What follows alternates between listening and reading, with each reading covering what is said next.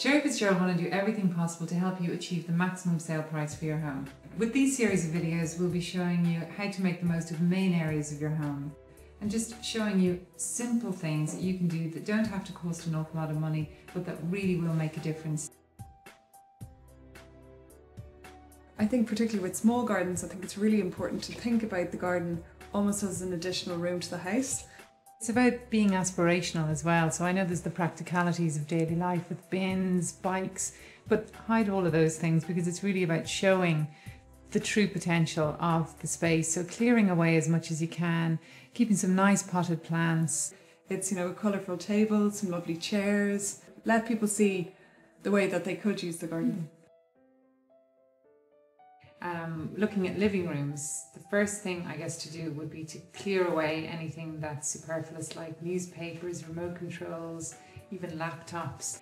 A lot of what people are looking for is space. So if you have any big objects like couches in the way or too much furniture, the main thing is to move them back or even take them out altogether. And family photographs of personal items as well. It's really important to clear that away just so that prospective buyers can really imagine themselves living in the space. You need to do a deep clean. So floors, any soft furnishings, carpets, rugs all need to be really clean. Yeah, and professionally clean if possible. I mean, there are companies who can clean sofas in situ, and the same with rugs. It is going to make a massive difference. When it comes to colour, try and keep it as simple as possible. So bring colour in through accessories, things like cushions, rugs. You don't have to buy these things. You might be able to borrow them from family or friends, but limit it to maybe 1 or 2 colours max. Otherwise it's going to feel cluttered, and that's exactly what you don't want to happen.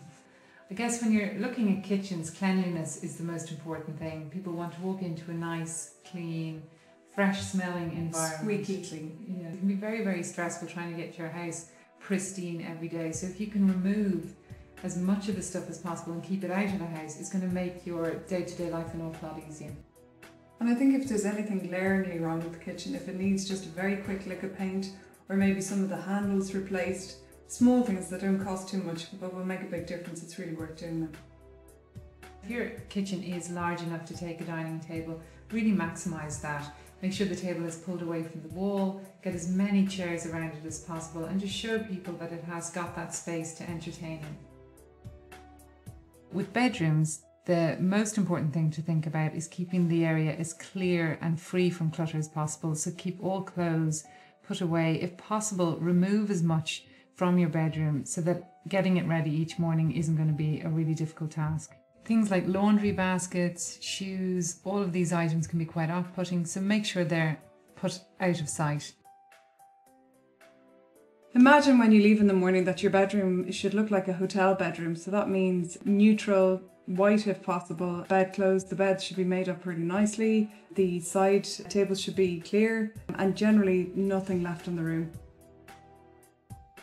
So with bathrooms, what's really important is to keep it as clean as possible. Clear away any toiletries, cleaning products, just get them out of sight.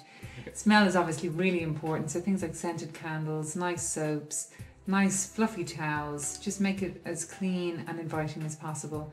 Things like toilet seats, keep them down, and even keep the door closed so that people can go in, but it's not on view when they walk into the house straight away.